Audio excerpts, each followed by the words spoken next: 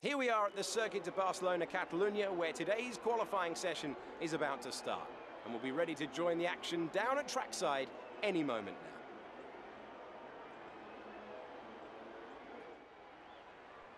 Hello everyone and welcome back guys to round 3 of the F2 2019 Mick Schumacher career mode, where today we're here for the Spanish Grand Prix, ready for the feature race. Now obviously week 3 takes us to Spain. If you missed out on last weekend's action at the Baku City Circuit, I would highly recommend going back and checking it out. The feature race, the sprint race even I should say, was definitely I think the best race so far that we've had in this season. But coming to Spain though, it's a bit of a weird track for me. One that I don't particularly enjoy, but the pace, generally speaking, seems okay around here. So we'll have to wait and see as to how we fare in the Mick Schumacher career mode. Headed into this one, though, we are leading the title by just 2 points over Sergio SETTE CAMARA. And obviously we need to try and continue on some good form. I mean, Nick de Vries last time out dominated the Azerbaijan Grand Prix weekend. He's brought himself pretty much right back into title contention after scoring 0 points at the first weekend of the season. But like always, we kick this off with one-shot quali. Let's really try and get a good lap in here. Qualifying back at Bahrain was really good. Baku wasn't quite the same story. Unfortunately, we lacked a little bit of pace. Really no idea what to expect here around the Spanish Grand Prix. So the setup I've rolled with can be quite slidey. Can offer a bit of understeer though as well. We have to use a lot of steering lock to get it to work. So wait and see as to how that fares around this circuit, but I'm feeling optimistic. If we can get it hooked up, I think there's definitely a lot of pace in the car this weekend, and hopefully we can try and continue on the good form that we've had so far this season. Down the hill though, always what I'm going to be conscious of is just trying to get the car slowed down at the right time. Still, I find myself sometimes using the F1 braking points, sometimes braking just that bit too early. And obviously you've really just got to try and wring everything out of the car. That was not the line I wanted into there. I should be leaving it into 4th on the entrance, but we've made it work that time round. We got a bit lucky, and we're still surviving as we head down in towards the final sector of the lap. We are still purple, so that's reassuring. Bounce over those curbs, take a big gamble through there, but it's paid off this time round. Probably won't be doing that all too much in the race. It was a huge slide as we come through the twisty technical final sector of this Spanish Grand Prix circuit. Can we get the power down out of the final corner, completely pinned through that final turn, down towards the line? Where is it going to be? It's going to be pole position for the Spanish Grand Prix. That was, I think that was a 1:29.8, so I will definitely take that one at the end of the day there. Here's a look at your top 3. Schumacher, SETTE CAMARA and Nicholas Latifi. With qualifying complete, all that remains is the main event. We'll be live and uninterrupted for the feature race tomorrow, so make sure you join us then. 3/10 clear at the top of the standings. I will certainly take that one at the end of the day, and it was ahead of my main rival Sergio SETTE CAMARA there, and I mean 4 big valuable points in this championship. Both Dams cars just behind us there, SETTE CAMARA and Latifi. Giotto up in 4th, and I've heard the guy in 5th is pronounced Joe, not Zoo or Zoe, or supposedly it's Joe. So hopefully I'm not going to butcher that as much now, although I'm probably still saying it wrong. De Vries, they're not quite getting the session. He would have wanted down in 6th ahead of Hubert, and then obviously Jordan King and Aitken, the 2 Englishmen, 9th and 10th there. Ahead of Delatraz, my teammate Galale, down in 11th there. Ahead of Matsushita, Bocalacci, Bo Shung, and then down towards the rear of the field, I take it we've got the usual people. Yeah, Lacey, Mazepin, Correa, Ilott, Reiki Nathan, and Calderon rounds out the order there. So we are on pole for the Spanish Grand Prix. You can see now 61 points. We've got 6 over SETTE CAMARA here. We need to try and get the full 25 in this first race of the weekend there. We got pole back in Bahrain. Can we this time round not make the mistakes on that one?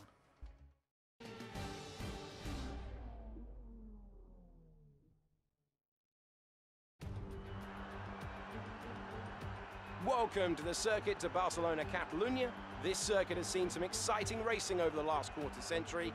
The question is, which of the young drivers below will be the next to write a chapter of that illustrious history? It's 2.89 miles around the Circuit de Barcelona, Catalunya, 7 lefts and 9 rights that make up a total of 16 corners. Probably one of the best opportunities for overtaking is down the main straight and into the first turn. That's one of the 2 DRS zones the drivers will be able to use this weekend.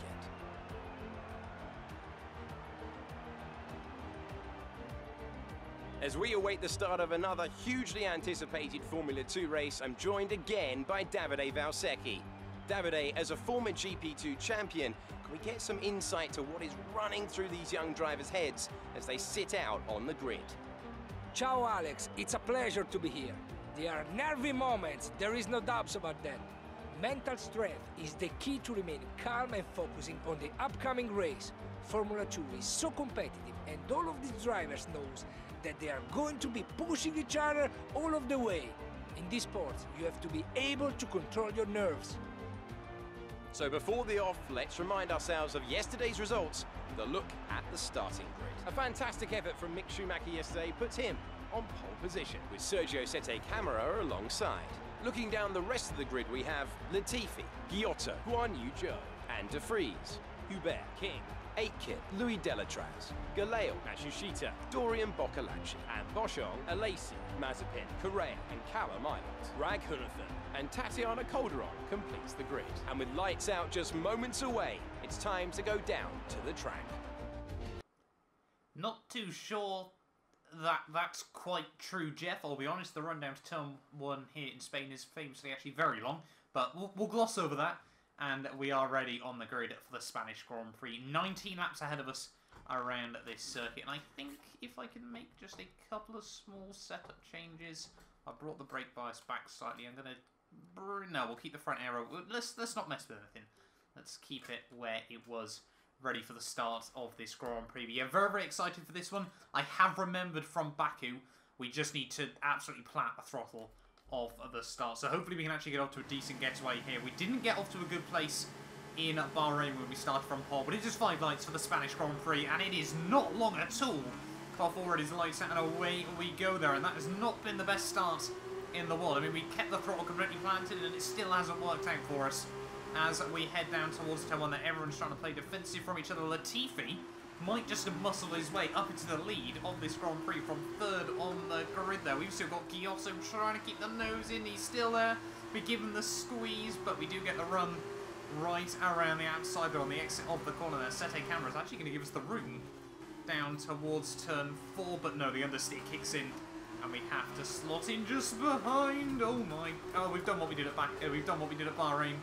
Luckily, not as badly. Keep the nose at the inside of Joe. That was horrendous by me, but we'll go over that. What is wrong with this car? There is so much wheel spin at the moment. Hubert's trying to have a look around the outside. And, well, we've done exactly what we did at Baku. We have had a terrible start to this Grand Prix there. What is wrong with us from starting on the pole? We take the 4 points and then decide to throw away many, many more at the start of Grand Prix at the inside. That's a bit late. But this is Formula 2, and, I mean, we've made it work in the end. Now, we need to calm down and close up on Sette CAMARA again. But Latifi leads the way as we head in towards the final few corners of lap 1 home. And we stick with De Vries. That's a bunny hop. We'll gloss over that. Good run out in the final corner, though. We're all over the back of De Vries. How is the front aero looking as we head down towards turn 1 there? I think everyone's running a little less wing than ourselves there, but luckily Joe is quite a bit back. Oh, De Vries brakes earlier than I was expecting. That was not an attempted overtake, that was evasive.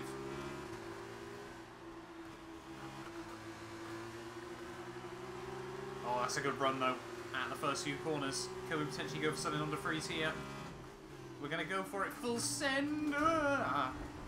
That's, yeah, we're certainly playing it risky at the moment. Sometimes you got it though. We're going Verstappen 2017 style on this. Around the outside, give us the room, please. Don't know why, I haven't really earned much racing respect so far, but no, De Vries holds on. Can we get a bit of a switchback? No. All this is doing is letting the damaged cars run away at the start of this race though, and we've seen it in the past. It's so easy for the AI, if they get a breakaway, just to go. I'm there, De Vries, thank you. See, Jeff was more of a fan of that one. But, yeah, now we need to just close up on Giotto. One lap later, though, and we are all over the back of Giotto as we head through the final sector of the lap here. Are we going to be able to get any sort of run? No, we're not. A bit of a wobble through the final couple of corners there. We have still got the DRS, though, on all of these guys as we now set the fastest lap of the race. The game just telling me, obviously, that we will be pitting quite soon in this race there, but we need to try and get past Giotto because, I mean, those Dams cars with the pit stops coming up soon, they're going to have, well, one of them is going to have to take a bit of a sacrifice here. Whether they're going to try and get one of them to do a bit of an undercut, maybe hit the end of lap 5, but I'd imagine what's more likely is one of them's going to have to go longer. And I really don't know which one they're going to choose. Need to get good traction out of the final couple of corners here. Really try and actually start hassling Giotto. Short shifting a bit, attacking the curbs. That's been the run we needed, though. We used up all of the track width on the exit. Are we going to be able to get any sort of run down towards T1 there? I'm definitely closer to him than he is. The car's in front. He's aware of it, though. He's going to play defensive. We're going to go late on the brakes around the outside. No. A bit overconfident. And we'll actually slot in alongside him, but we'll give him the place back. What is he doing? It's cost us both a lot of time there, but, I mean, we did cut the chicane to give ourselves a chance, so we won't try to capitalise on that at the moment. But, yeah, Giotto is still playing it defensive at the moment, so we might need to try and just get past him as soon as possible here, because look at instantly the gap the Dams cars have been able to create in this situation. Let's get him in towards T9, or at least attempt to, if we're close enough still. Slow in, fast out. He hasn't got the DRS. Surely this is going to be a move. Around the outside, back in trying to break away, but we've made it clean around the outside of Luca Giotto. I don't think there was any contact in that one as well. That's what you like to see. And now we'll get to see what is going to happen between the Dams cars here as we head through the final couple of corners. Are they going to pick one of them? No. Both stay out. That is very, very interesting in this Grand Prix here. Because, I mean, SETTE CAMARA is currently the man in the title fight, but let's be fair, we're only, what, this is the 5th race of a 24-race season, so it's certainly far from over. And, yeah, whether Latifi's going to try and bring himself back into the title fight, we will have to wait and see, but surely getting the ideal pit stop would be a good start at the moment, as we made a real hash of the first few corners. Ah, so SETTE CAMARA gets the choice then, as we're going to take an interesting line into the pit lane. Gotta remember, obviously, it's really slow. We just got it stopped in time. That was close. But not looking like many people have come in, though. I think Joe has joined us. Yeah, Joe's joined us as well. Could we potentially get a better stop than SETTE CAMARA? It's going to be optimistic unless he gets held up a bit. Find some other cars.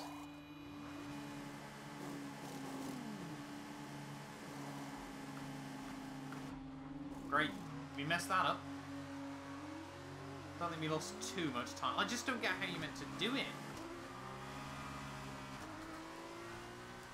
Yeah, we lost some time to SETTE CAMARA there. I think actually a fair few cars have pit, but clearly lap 6 isn't the only lap you need to pit on in this race. Clearly a bit of a window here, but yeah, how much time? We were about 1.6 behind SETTE CAMARA coming in. So we've chucked away about a second in the pit stop window. Oh! Latifi's out! What's happened to Nicholas Latifi? Leading the way. And it seems, well, he's slowing down the front straightaway, so no idea what's happened to him, but that is heartbreak. What's that, 2nd week in a row now in the feature race that, well, the race leader is out of the Grand Prix. That I cannot believe that. Poor Nicholas Latifi. That is going to be a huge, huge loss of points for the Canadian. Let's have a look. Where is he? He's down towards... There he is. So That looks like just a standard engine failure. Are we going to get jumped by Giotto, though?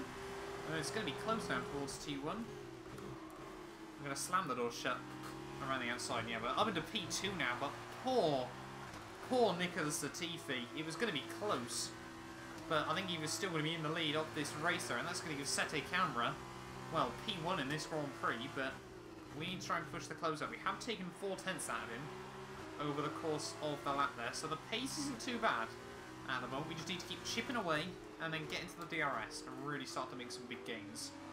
But we also need to watch for the tyres. New fastest lap of the race by 4/10 of a second here. We've taken a second at SETTE CAMARA on that lap alone, and I'll be honest, the muscle memory is starting to get, starting to kick back in again. I'm remembering just the small little things you need to do with this car to really get the most out of it at the moment here, and I mean, this is what's happening. We're taking so much time at SETTE CAMARA. I'm a little bit worried about how the tyres are going to fare towards the end, but I think they're doing alright at the moment. Yeah, SETTE CAMARA's got nothing against us on raw pace at the moment. We've got this track hooked up and sorted at the moment here, but SETTE CAMARA still has the ace in the hole, and that is the race lead. Track position trumps everything else in motorsport, and especially around a track like Spain, not the easiest place to overtake at. I mean, we have been on a recovery drive from P6, but certainly, yeah, there's definitely, Baku was a bit easier to overtake at. There were a couple more opportunities, but now we're in the DRS as we go for a nice lock-up. SETTE CAMARA, as long as we keep him honest, hopefully can't lose out too much time. Oh, SETTE CAMARA locks up. Wasn't expecting that.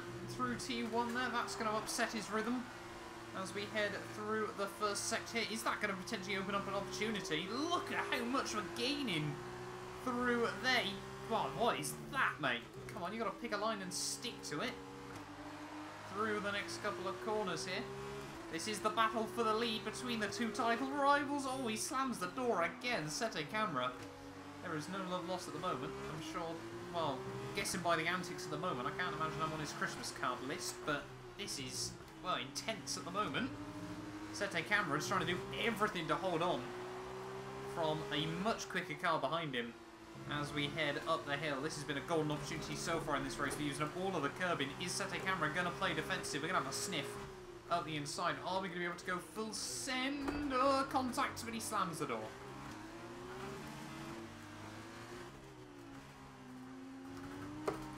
Send it through the final chicane.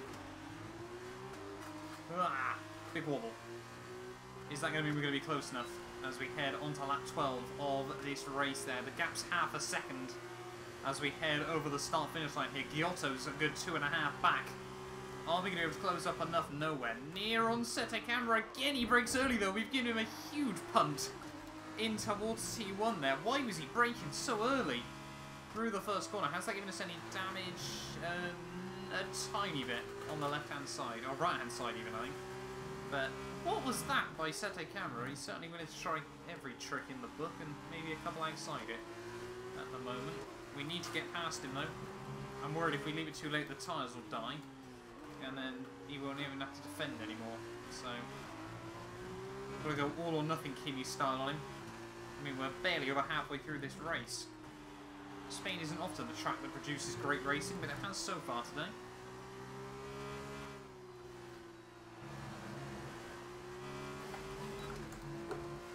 That was scary. That's a good run. That's the run we needed out of the final couple of corners. 2/10 as we cross the start-finish line here. SETTE CAMARA is going to play defensive.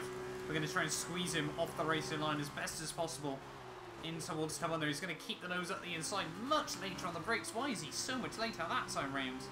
And he was just one lap ago. As we head through turn 3, cheeky switchback perhaps. Nice and early on the power. Surely this is going to be the overtake there. Side by side. Down in towards turn 4. We've got the inside. We're slightly later on the brakes though. We're running a bit deep in towards the corner there. But SETTE CAMARA can't get the traction on the exit. And that's just now up finally back into the lead of this Spanish Grand Prix. We haven't led since the start here, and it's been a recovery drive so far, but we're still only 2/3 of the way through. That's not where we wanted to be.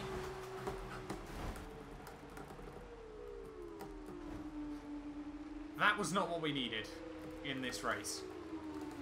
Into the wall we go, and that looks like that's basically game over at the moment there. We've lost the front wing. I cannot believe it. Yeah, nothing obviously on the front end. The front wing's completely gone.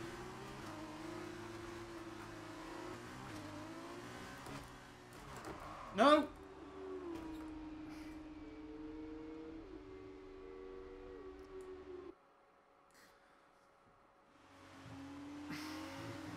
Oh dear. Oh dearie me. I mean, I don't think we were going to be able to just take anything away from that race anyway in the end, but yeah. That was certainly a weird crash. Nothing else fell off the car. I guess it was just a high enough impact. The game deemed that was going to be it for our Spanish Grand Prix. For the feature race anyway. Yeah, you just see coming into the pit lane. Yeah, just way too late on the turn-in. Obviously with no downforce on the front end. It was never going to go any better there and just understeered. I could have probably attempted to bail out and go back onto the track. See, once I've locked up, though, there is nothing we can do. An embarrassing mistake. But, yeah, I mean, we weren't going to be able to take home any points from this race anyway. We were going to have to dive it in. And we were going to be last there. Maybe we could have got past Calderon and Raikkonen again, but I cannot believe it. Our first retirement of the series. I honestly thought this series could be one of the first ones we do, where we actually make it to the end of every single Grand Prix, or every single race even, I should say. But it's a DNF in the Spanish GP feature race. From pole position, we've wrecked our Spanish GP weekend. So another fantastic victory for Dams today. And Davide Valsecchi, give me your thoughts. How did they accomplish this result? I think this race was won thanks to the tire management. You have to remember, it's not just about going as fast as you can. It's about consistency. It's about maintaining your speed over an entire race distance. So being able to keep the lap time competitive while still respecting the tires, that's where they won today. And I can see our drivers making their way out now. It's been a sublime team performance, and it's the culmination of a lot of hard work. Dams are your winners today.